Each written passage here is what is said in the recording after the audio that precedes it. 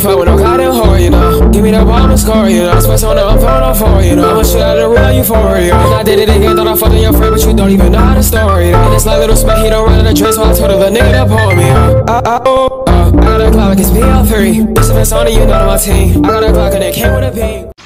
You know, last video about this guy, I thought it wasn't enough proof. So I hopped on an alternate account. He lag switched against that one too. I got back on my main, and he lag switched against that, but I caught him in a trap. Perfected him twice, and he rage quit. I'll explain the rage quit clip, because a lot is wrong with that, but I didn't think he would lag switch against my ult. Like, it's not that serious, and you don't even know it's me. Like, bruh, just because you're getting beat, like, come on. And he tries to like just justify it by saying how other people do it, and I'm just like, bro, like, it doesn't matter. You're lag switching to get a competitive advantage. It's really not fair.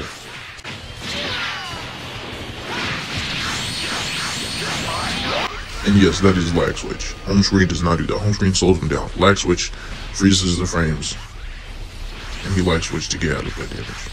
Because if it was home screen or if it was really lag, it would have got another hit on the counter, but it didn't. You gotta pay attention.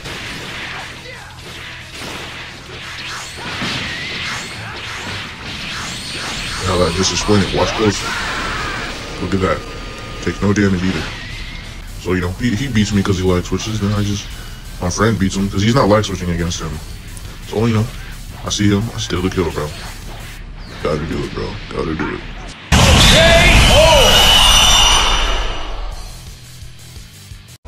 So I had no idea that my stream was lagging like crazy.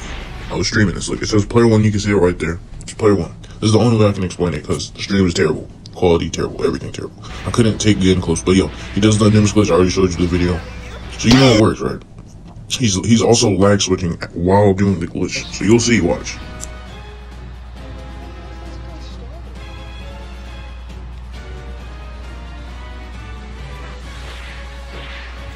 Like, bro, just look at that. He's lag switching while doing this. Look, it still says player 1. Alright.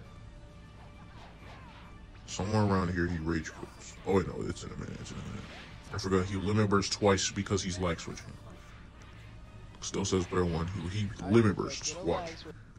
Limit bursts again and then use super guard. Then he rage quit.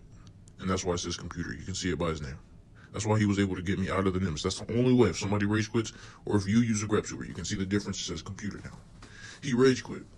So he got perfected and rage quit. I do it again. He falls for the bait again. Now watch.